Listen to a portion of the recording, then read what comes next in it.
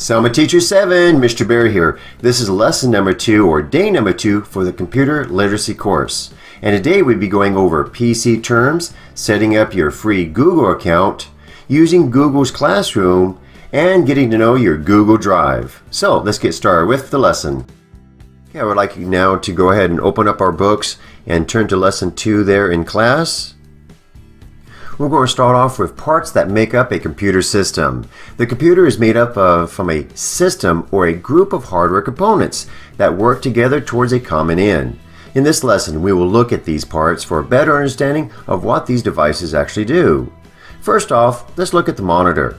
Monitors are an essential part of a complete computer system. LED, LCD monitors are now the standard for the monitor type used. The advantages of LED, LCD monitors are many. They use 1/10 of the electrical power. They are also easier on your eyes, and they weigh much less than the older CRT types. There are even curved monitors out now that have a curved screen. A 22 or 23-inch screen is normally large enough for everyday chores such as email, online shopping, and document creation. However, screen sizes of 24 inches and larger are better suited for working with graphics and multimedia. The CPU, or Central Processing Unit, acts like the computer's brain. It handles the calculations and logic which cause the computer to behave in a certain manner. Processors work according to a clock that beats a set number of times per second, normally measured in gigahertz. For instance, a 3.5 gigahertz processor has a clock that beats 3.5 billion times per second. Other factors that affect the processor performance include system memory or RAM, the operating system, as well as other factors like the chipset and bus speed. The two main companies which make CPUs are AMD and Intel. Each has its own advantages and disadvantages. AMD CPUs tend to have a lower cost, while Intel's tend to have better performance. The computer case, also known as the computer chassis, tower, system unit, or even base unit, is the enclosure that contains most of the components of your computer. Keyboard and mouse. As mentioned in lesson number 1, these are the main input devices on most computers that allow you to use the computer and input information. The saucers are here to point out special notes for you, so whenever you see one, pay attention to what he is pointing out for you, because at the end of the chapter, I'll be asking questions. Data storage is next. Computers store data on hard drives or solid-state drives. This data includes the operating system, apps, and files. This is the same as you storing your writings in a notepad. These devices are found within the computer case. The capacity or amount of data these devices can store varies considerably. This capacity is measured in GB or gigabytes and in TB or terabytes. 1 gigabyte is a very large space. If you're only working with text, it's about 1 billion characters. A 1 GB or gigabyte of space can hold over 4,000 high-quality photos. A terabyte is about 1,000 gigabytes. Data is stored on hard drives and other media as ones and zeros or on and offs, which we call binary. Just 1 or 0 place marker is called a bit. When 8 bits are together, they form a byte, which can make a character. About 1,000 bytes make a kilobyte. About 1,000 kilobytes make a megabyte. About 1,000 megabytes make a gigabyte. About 1,000 gigabytes make a terabyte. Cloud storage. There is now a trend to store more information on cloud-based storage, which means saving data on secured web drives. An example of cloud storage is Google Drive. Data stored within your Google Drive is backed up or synchronized onto your Chromebook or computer, so you can actually access this information even when the device is offline. System memory or RAM. RAM, or random access memory, is used by the computer's brain, the CPU, to store information to complete specific tasks. It works like your brain's memory and allows the CPU to access frequently used information in a timely manner. The more RAM within a computer system, the better the performance of that computer will be. Most Windows PCs sold in 2017 had 8 gigs or more of RAM. Printers. Remember, printers can be added to your Google account so that you can print to your printer no matter where you are located. Printers are normally connected to the computer by a USB or universal serial bus cable, but many printers now are wireless. There are 2 main types of printers. These are laser and inkjet. Lasers tend to be cheaper to run in the long run, but may cost more than inkjets at the checkout. When you register a printer to your Google account, you have access to that printer no matter where you are logged into your Google account. This means that you can print those holiday pictures while you're still on holiday. This is because apps, photos, printers, and your social media are now connected to your Google account, not to any specific computer or mobile device.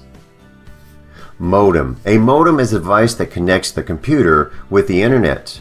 And Wi-Fi router. The Wi-Fi router is a device that provides a wireless access point to the internet that it receives from the modem. Let's turn now to page number 3.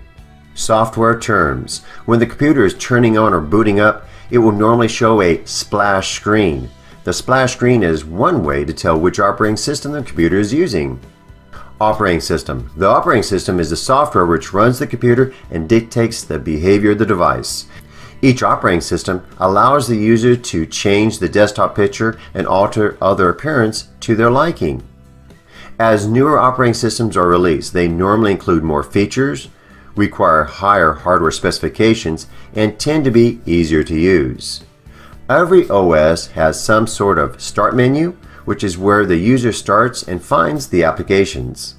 Screen resolutions. Screen resolutions means the way that the monitor paints the picture of your work.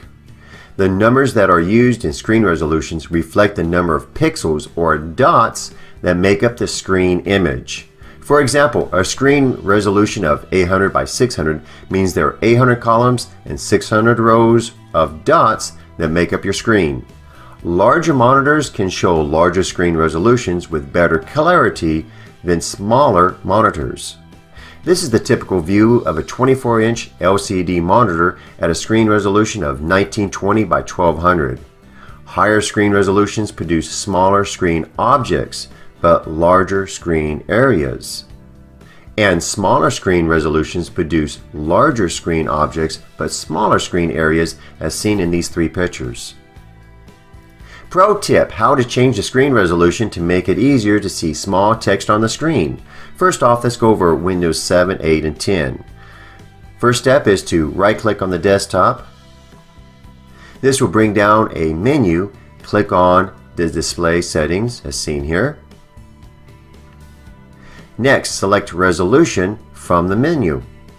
And then you can select the screen resolution that you wish to use, or you may actually change the scale to cause the text to appear larger on your screen. Now, if you're using a Chromebook or a Chrome OS, you click on the user's icon, which is found in the lower right-hand portion of the screen near the time, as seen here. Next, the control menu should open. Click on the gear icon found here. The settings window will open. Key in displays in the search box found here, and then select displays as seen here. The display options window should appear as seen here. Select the screen resolution that you wish to use by sliding the resolution selection bar either to the left or right. There's normally one dot where it actually says best or recommended. Another option is to zoom into the text. You can use this shortcut, Control and the plus key to zoom in, or you can use Control and the minus key to zoom out. Let's turn to page 5. Here is a comparison of 2 different screen resolutions on the same size screen. The first one shows a screen resolution of 1920 by 1080. The second one shows a screen resolution of 2400 by 1350. Notice as the screen resolution goes up, the size of the text and images goes down. Another way to change the size of text on a web page is to use the shortcut Ctrl+ or Ctrl-. When you press and hold the Control key and then tap the plus key, the text will become larger. To go the other way, Ctrl- will cause the text to appear smaller. Let's now look at setting up a free Google account. Having a Google account has many benefits. A user may check their email by any computer that is connected to the internet. A Google account allows the user to create and edit documents within Google Docs without having to install any other software besides the Chrome browser. It also allows users to save their documents, pictures, music, and movies in a special online storage called Google Drive. It has built-in virus protection and security. Also, it will never have a cost for the free account. So let's see what you can get with the Google account. Well, there's many of their own apps, as you can see here, but there's literally thousands of apps in the Chrome Web Store. Hangouts is for free calling. With it, you can use your computer to actually make phone calls. You can even do video calls. So what is a Chromebook? A Chromebook is a laptop that runs the Chrome OS, making it run fast and secure. It even runs many of the applications offline. So which Chromebooks are best to buy in 2020? Google publishes expiration dates for Chromebooks on their auto update policy page. But rather than browse down into each Chrome OS device maker's page to find out if one particular Chromebook was expiring, I compiled a quick list of every single device and then sorted them out by their expiration dates. 51 Chromebooks have expired dates, meaning that they will not receive any updates for their hardware, software, or security.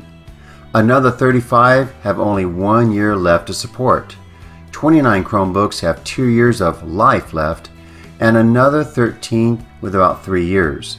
Frankly, that's quite a bit of Chromebooks you could potentially purchase that will no longer get updates very soon after you buy them. All told, not counting the already expired Chromebooks, there's 77 I think you may want to avoid right now. They are listed below, followed by the newer Chromebooks that I would recommend. Now, just because a Chromebook doesn't receive any updates doesn't mean that it doesn't turn on or doesn't work for you any longer. It simply means that it will no longer be receiving security updates. Alright, now the list is very long. And what you can do is you can actually pause the screen if you're looking for a particular Chromebook and you were looking for a particular model. You could pause the screen here and then browse through these. But these are the Chromebooks that have already expired and will no longer receive any updates. So here's the first part.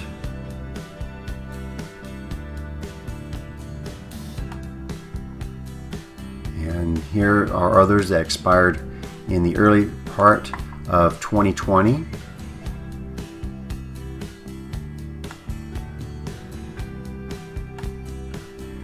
Now these right here will be expiring in late 2020.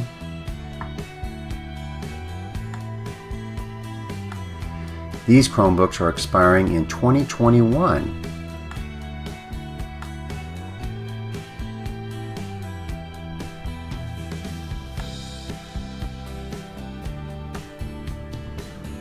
There's your list there. Again, remember you can always pause by hitting the space bar, and then to replay or resume, hit that space bar again. Chromebooks expiring in 2022 are listed here. So these I have them listed in yellow, meaning there's not very much life left, but it's possible you might still buy these.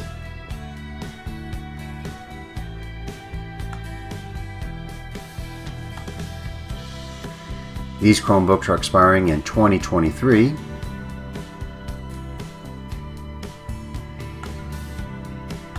And these Chromebooks are expiring in 2024.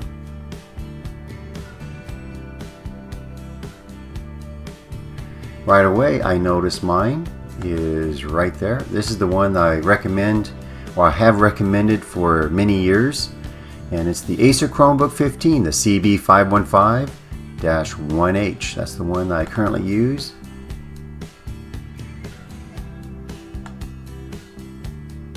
These are also expiring in 2024.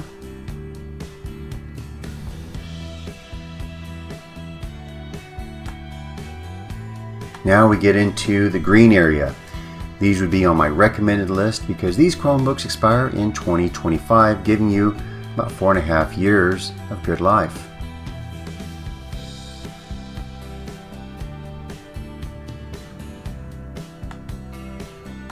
These are in late 2025, so that gives you a full 5 years.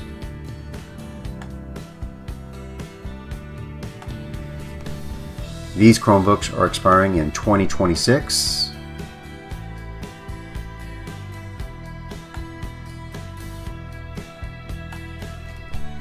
And you can see there's a long list there for the 2026 models.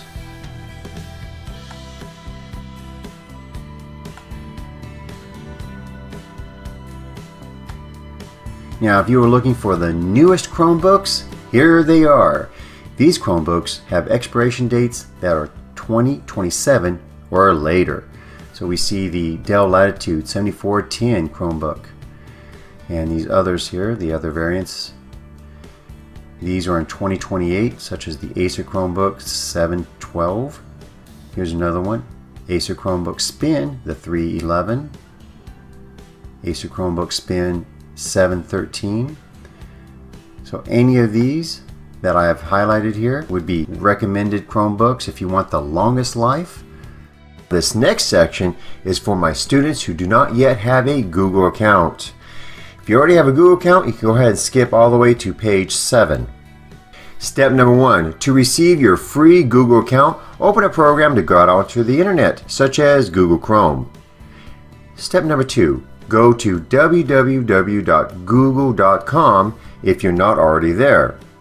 Now this can be done by keying in the word Google into the address box and then pressing the shortcut Control Enter on your keyboard. You do this without the quotation marks as seen here. Step number 3, click on the blue sign in icon found within the top right hand corner of the page that looks like this. Step number 4, the page will change to the one that is shown here. Step 5, if you do not have a Google account, click on Create an Account. Now if you already have a Google account, you can actually sign in now and then sit back and relax while those who do not have a Google account create one now. So once you have clicked on Create an Account, this page will open up where it says Create your Google account. Click over where it says your first name and type in your first name, and you can use the Tab key to jump to the next cell and type in your last name.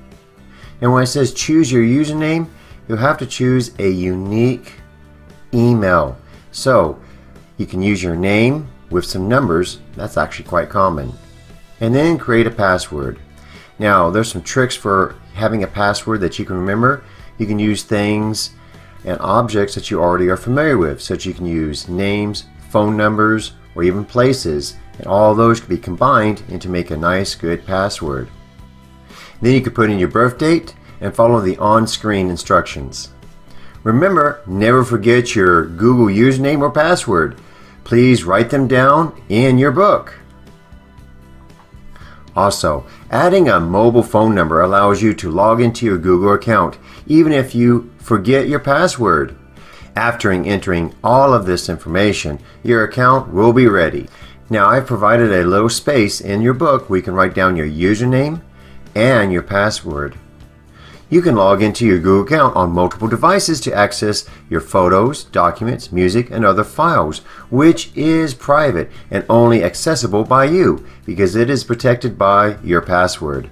This means that documents created on your Chromebook may be accessed on your smartphone or even on your Windows machine. Also, documents and other files are automatically saved for you within your Google Drive. Now once you have a Google account and you're logged in, you'll notice a few things over in the upper right hand corner when you go to google.com. The first thing you might notice is it says Gmail. This link connects you with your email. Another one that we see is the Chrome apps. Now this link connects you with all of your apps. The little bell, that's the notification. And the last one is your account settings. So you can actually get any of your account information or change things in there with that icon. In this next segment, I'm going to show you how to use the video and do your work at the same time. Now these tricks with these shortcuts, they work great if you have a large screen, such as a 24-inch screen to do your work on. When you have a smaller screen that's less than 11 inches, it does become a little challenging. Now, if you press the F key with your video is up, it'll make it into full screen. And if I press it again, it makes it back into the box video. Now I can use the shortcut flag arrow key to cause my video to fall onto one side of the screen. And that would be the flag and then the arrow key, such as to the right, and it makes the video fall to the right. I can open up my Google Drive and then drag it out, so I'm dragging it out, and then I use the same shortcut, but this time I'm going to go to the left. So flag to the left, arrow key, and now I have my Google Drive on one side and I can have my other work here. So in this case I'm going to have my video up and playing on this side. So now I can do my work and watch the lessons and the steps at the exact same time. Now this can also be done within the Google Meet. So if you're doing Google Meet, you can also do the same trick with the flag and the arrow keys. Now those tricks are working on a Windows computer.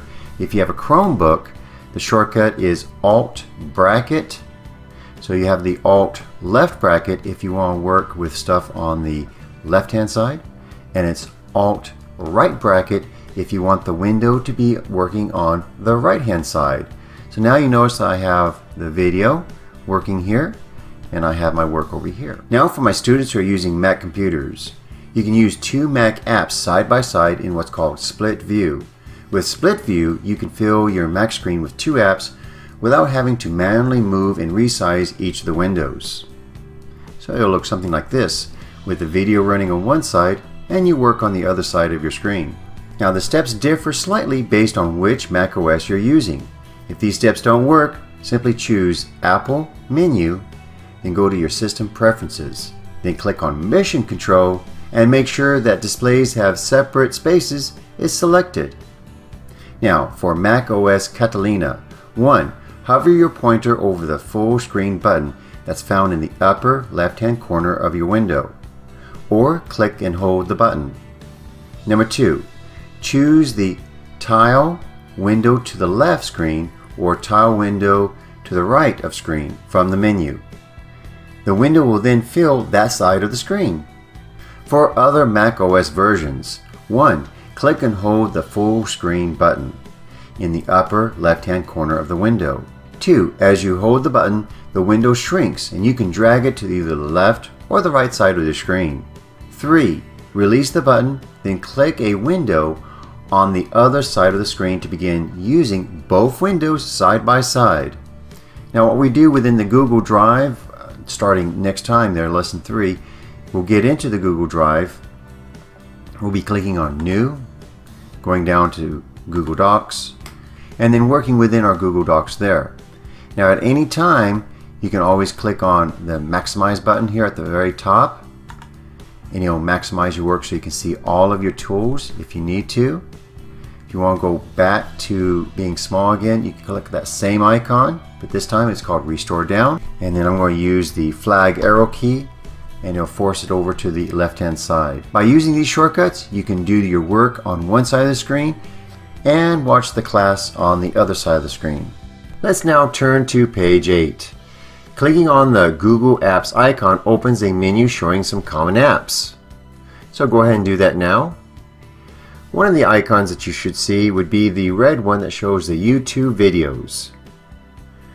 We also have the Google Hangouts. This is for free phone and video calling. Then we also see one here. It's called the Google Drive. This is the one place to find your documents and other files. And then another one is the calendar. With Google Calendar, you can quickly schedule meetings or events and get reminders about upcoming activities so you always know what's next. We also have Gmail. Of course, this is your email. And then Photos. This is Google Photos, and it automatically organizes and sorts out all of your photos for you. Then we have Play. The Play Store has many apps that run on your newer Chromebooks and smartphones. Another one that we have is the Classroom. Google Classroom allows you to access these lessons. Next topic. Let's go on to the introduction of the Google Classroom. Google Classroom is a free web service developed by Google for schools that aims to simplify creating, distributing, and grading assignments in a paperless way. So let's find this app. Number 1, open the Google Apps icon found at google.com.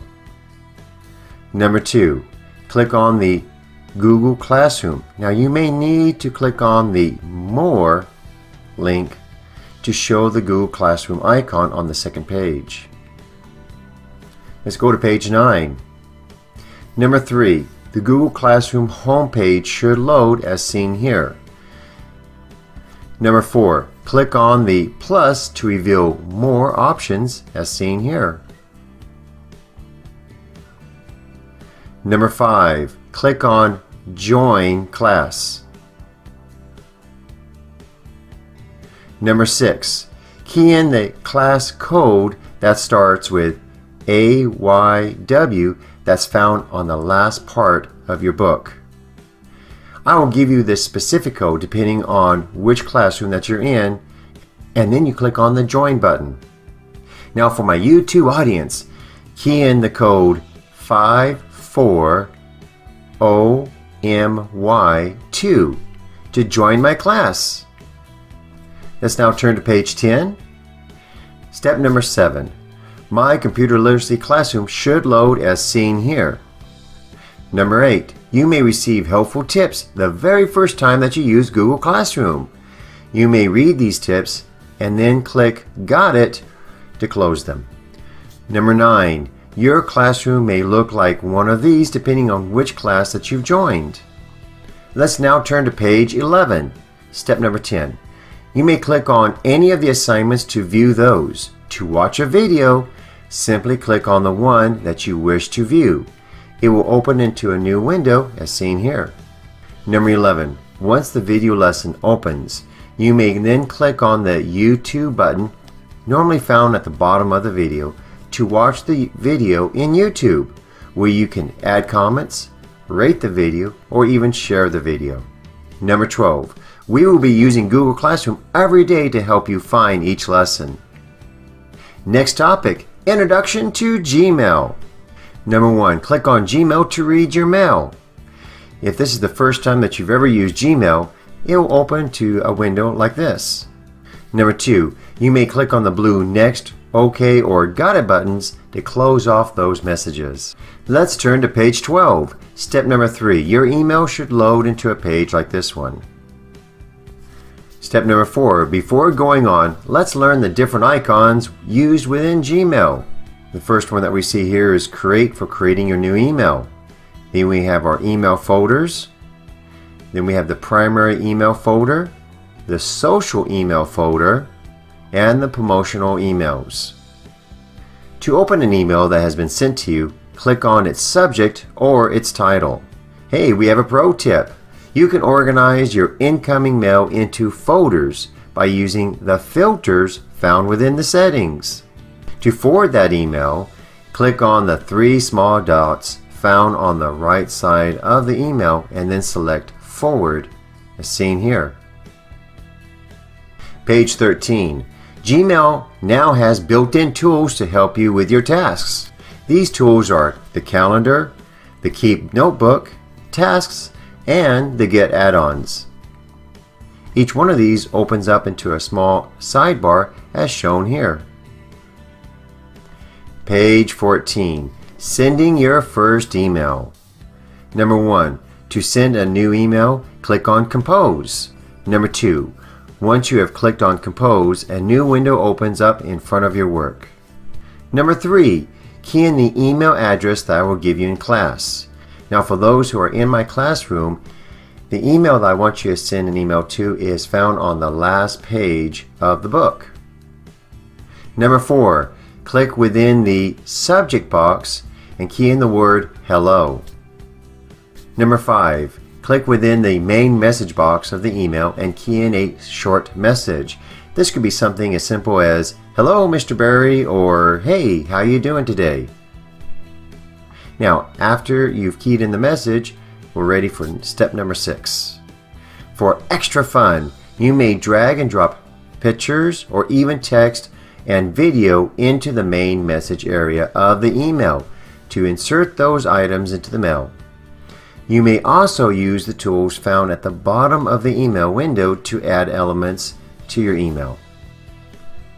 Number 7. To change the text size, fonts, and colors, you may use the tool that looks like a capital A found at the bottom of the email window.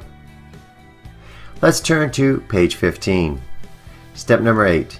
After typing in a short message, click on the Send button that can be found at the bottom of this window. Once you discover how to use Gmail, it can be a great deal of fun. Let's go on to the next topic, Google Drive. The Google Drive is the one place where you can store your documents, pictures, and other files securely. Google Drive in detail. Number 1. If you're not logged into your Google account, log in now and go to a new tab within the Chrome browser. The New Tab button is circled in red in this image. It is found towards the top of your screen. Number 2. Click on the Google Apps icon as seen here. Number 3. The Apps menu will load, showing the apps that are installed in your account. Page 16. Step number 4. Click on the Google Drive icon. Step number 5. The Google Drive app should load and look like this. Let's talk about the elements of that page. The first one we see would be the New button. This allows the user to create new folders, documents, and a host of other types of files. It also allows the user to upload files. The next one says My Drive. This area is where users see and can access their files. Next one says Computers. This area allows the user to see the folders within their other computers. Another one we have is Shared with Me. This area allows the user to see all of the files that are shared with them from other users. Then we have Recent. This is the area that lists the files that were recently accessed by the user. We also see Starred. This area shows any files that have been starred by the user. Let's go on to page 17. First one we have there is Trash. This is the area that holds the user's deleted files until the trash is emptied. Next one we have is Backups. This shows which files have been backed up from the user's computers. Then we have the File View options. This allows the user to change how the files appear within the drive. It's either a list view or a picture view. Then we have the Tools. This allows the user to change many of the options found within their drive. We are now going to make a new folder in your drive and organize all of your class work. Number 1. From within the Google Drive, please click on the New button as seen here. Number 2. Click on the Folder option from the menu that drops down. Number 3. The New Folder dialog box should open as seen here. Step number 4. Key in Project Folder Fall 2018. We'll be needing to use the current year because these might be used in 2019 as well.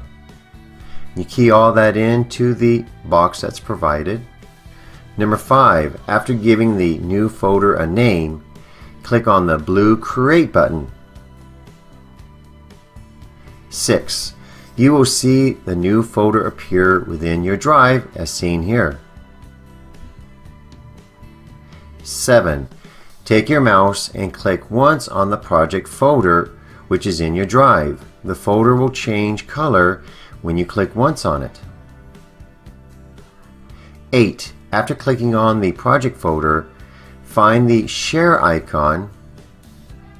The Share icon is located in the upper right hand portion of the drive. Step number 9. Click on the Share icon now. Number 10. After clicking on the share icon, the Share with Others window should open as seen here. Step number 11. Key in the address that I will give you in class. This is the address that I've placed on the last page of the chapter or your book. Step number 12. Click on the blue Send button after keying in the email address. 13. After sharing the folder, double-click the project folder to open it. The project folder will load, showing that there are no files in it yet. What you've just created is a shared folder, and any work such as documents or spreadsheets that you create within this one folder is automatically shared with your teacher. Now, work that's created in other folders is not automatically shared. So it's a good way to share just your classwork with your teacher. Let's now turn to page 20. Your Google Drive comes with 15 gigs of free space. If you own a Chromebook, Google adds another 100 gigs of space to your drive. If you own an Android phone or tablet, Google adds another 15 to 30 gigs of space for each device.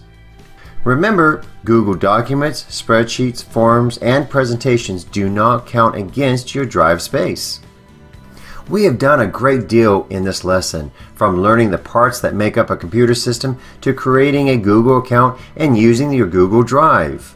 I hope that you make time to review some of the content that we have went over today and log into your Google account at home. Now let's go on to the questions for lesson number 2.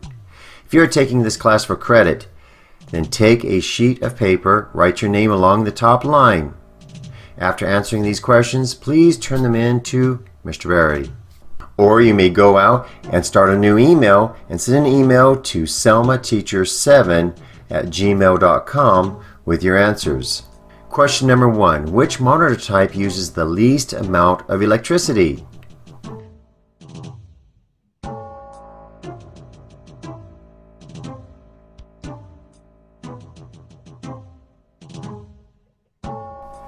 Number 2.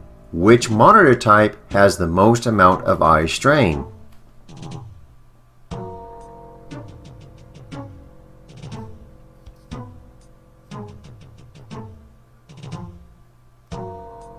Number 3. The CPU acts like a what?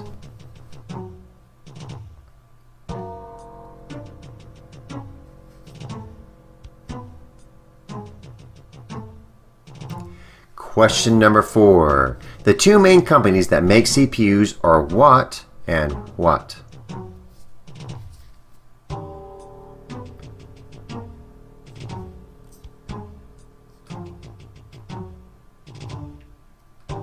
Question number 5. The what holds all of the devices together which allow the computer to work?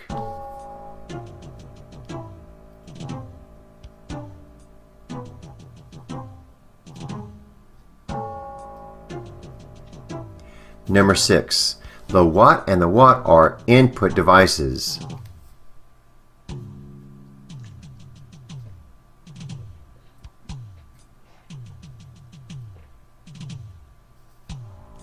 Question number 7. 1,000 megabytes is 1 what?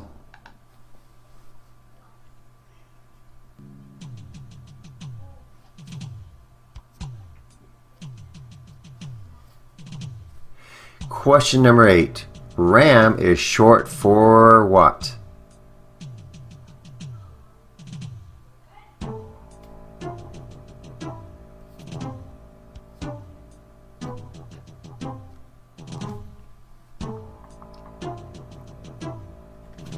Number 9. Normally a computer has how many operating systems?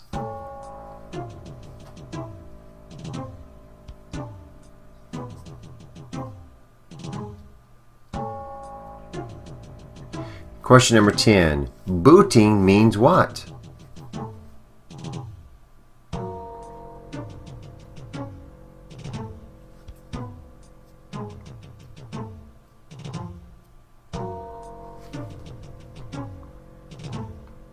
Question number 11. The Windows desktop picture can be changed. Is this true, false, or none of the above?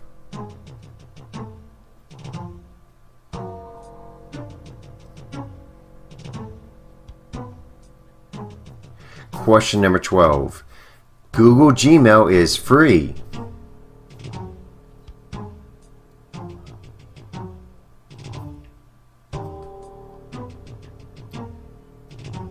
Question number 13. Documents, movies, pictures, and music can be stored with what? Is it A, the Go-Go menu, B, the E drive, C, the Google Drive, or D, none of the above?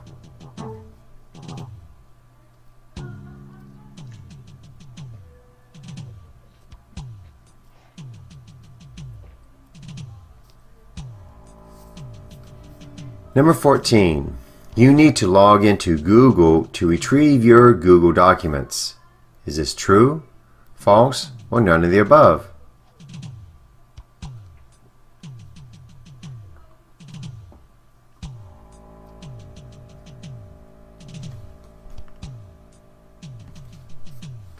Question number 15.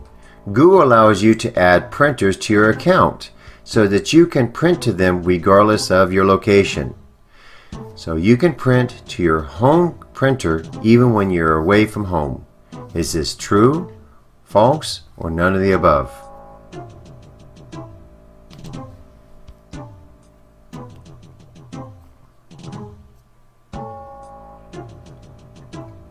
Question number 16. Google gives how much free space on your Google Drive?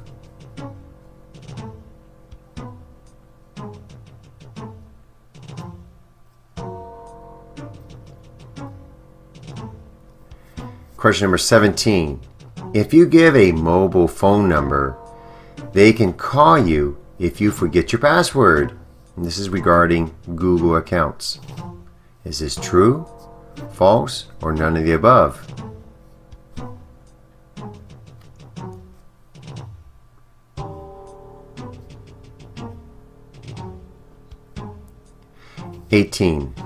The Compose button allows you to make new folders. Is this true, false, or none of the above?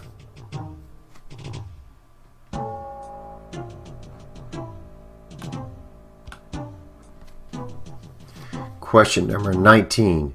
Forgetting both your Google username and password will make it very difficult to get into your account. Is this true, false, or none of the above?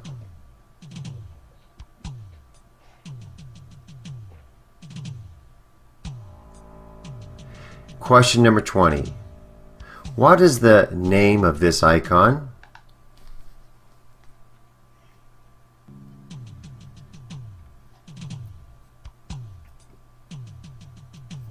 Question number 21. The computer is made up from a system or what?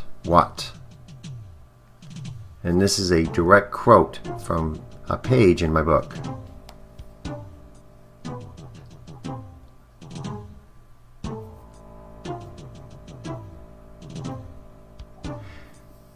Question number 22.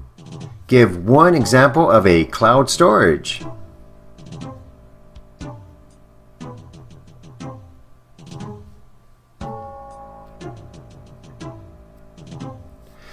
Question number 23. The two main types of printers are what and what?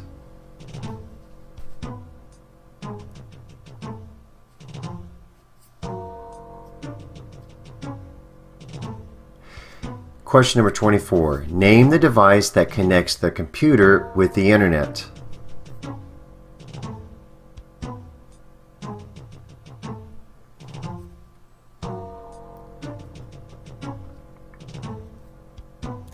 Question number 25. Name the device that provides a wireless access point to the internet that it receives from the modem.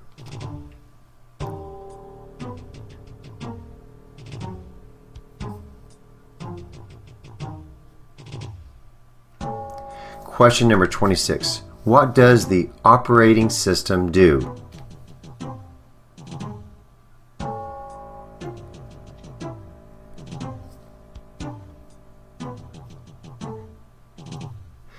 Question number 27. What is the shortcut to increase or decrease the size of text on a web page?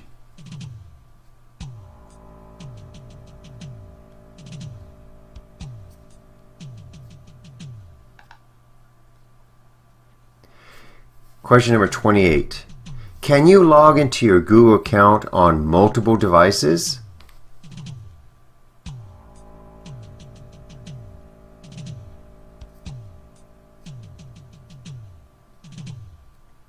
Question number 29. Is your Google account private?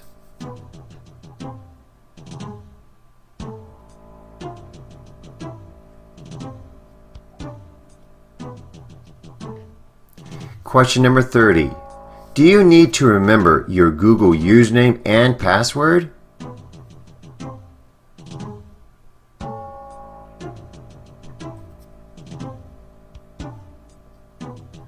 Remember to bring your Google account information with you to class so that you can log into your account next time. Well, that concludes lesson number 2 for the computer literacy course. Thank you very much for watching the video, and if you haven't done so, please subscribe. And when you subscribe, there's a little bell icon. Make sure you go ahead and click on that bell icon so that you actually be notified when new videos come out. Thank you again, and bye-bye.